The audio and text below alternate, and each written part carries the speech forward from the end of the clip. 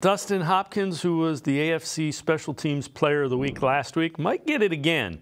Another really good performance. He's now 7 of 7 on 50-plus yarders. He also hit a career-long 58-yarder. You know, when we look back at this, that might be the best acquisition next to Jim Schwartz all offseason. Yeah, Dustin Hopkins has been absolutely phenomenal. And when we traded for him, I knew he would probably be pretty good just based off his career numbers.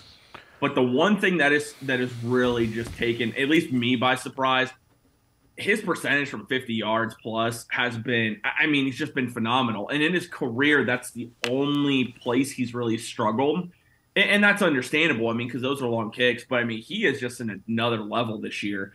That trade by Andrew Berry, you know, there were some people, like there were a couple that were like, well, why do you trade for a kicker? This is exactly why you trade for a kicker. He has been one of the most valuable members of this team this year. And he's the reason why the Browns have won 2 games this year, pretty much by his leg. So, you know, Dustin Hopkins is a great acquisition, another great move by Andrew Berry. And keep in mind, really didn't give up much to get him. You still have him under contract for 2024.